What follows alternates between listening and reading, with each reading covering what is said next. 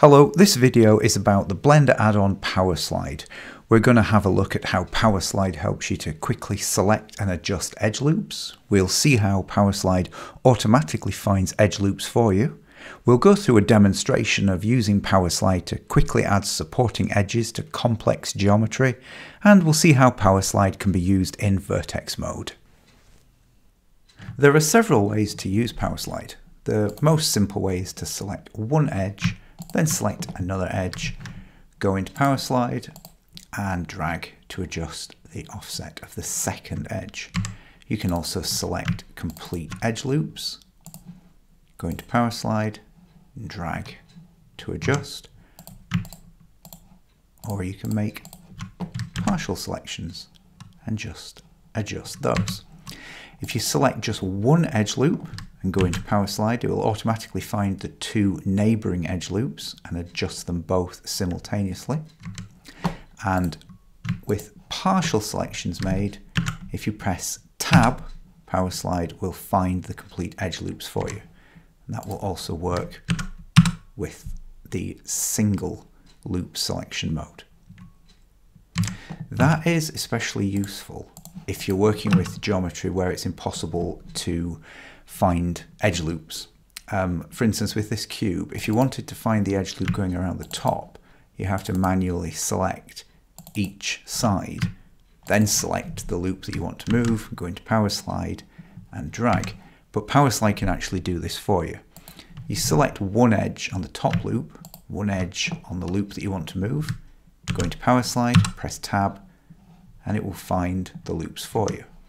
You can also do this with multiple selections. Press Tab, PowerSlide finds all of the edges for you. And you can also type to set the offsets precisely. So let's set it to 0.1, press Enter. PowerSlide will remember that setting, and that will be the default setting next time. So if we select these edges on the top, go into PowerSlide, it automatically sets it to 0.1. Press Tab to find the full loops, press Enter, and then do the same again with these loops. Into PowerSlide, press Tab, press Enter, and we're done. PowerSlide is all about speed, efficiency, and precision. Let's look at how we'd add some supporting edges to this object. So we'll add our edge loops to the top, the bottom, the inside, and the outside. Now, we'd probably want these supporting edges to be closer to the edges that we're trying to hold.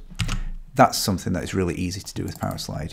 Simply select the edges that we want to hold, go into PowerSlide. It will immediately grab hold of all the supporting edges and set them to the same offset. We can then slide the mouse to make the adjustment, or we can type a precise figure. So that looks about right, 0.031. So let's put in 0.03.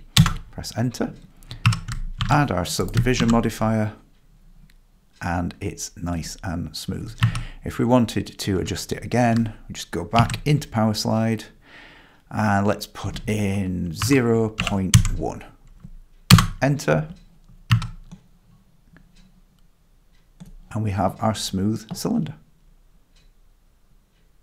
PowerSlide will really speed up your workflow when you're using complex geometry.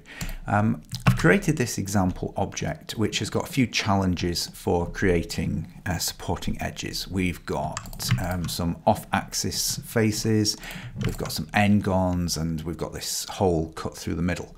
PowerSlide is going to make this an absolute breeze for us. So we will start by just hacking some edge loops around the side, and I do mean hacking. We're just using the knife tool. We don't care about angles or anything, we're just getting through it. You might think that this off-axis cut was going to be the tricky one. It just isn't at all. I'll even do it at a really weird angle just to show how easily PowerSlide can cope with it for us. We'll sort that one out first because that's the one that would normally be the most challenging. We'll select one edge from the outside, one edge from the supporting edge, Go into PowerSlide, press Tab.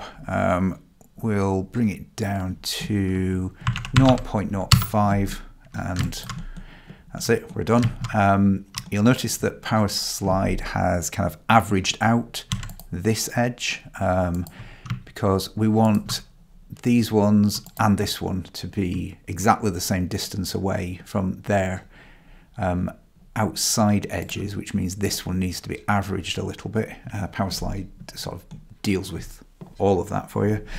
Now let's sort out the supporting edges around the side. We'll just get rid of these little diagonal edges that we don't need anymore. Blender will not be able to find this edge loop, but PowerSlide will. If we just select it as best we can, go into PowerSlide, press Tab, and we're done. Same here, just select a couple of edges, into PowerSlide, Tab, done. And same over here. You'll notice I'm just doing the top because PowerSlide is automatically finding the full edge loops and doing the bottom as well. So that's that one done. We need some control edges around here. So we'll just select like that, press Tab, and we're done. This middle bit, that's quite easy, but to do the top and bottom of the object, that would normally be a bit challenging because we can't complete the edge loop because of the n-gons. But it's not really a problem for a PowerSlide. All we do is we're going to hack a couple of extra edges in there. I'll deliberately do this one at like a really extreme angle.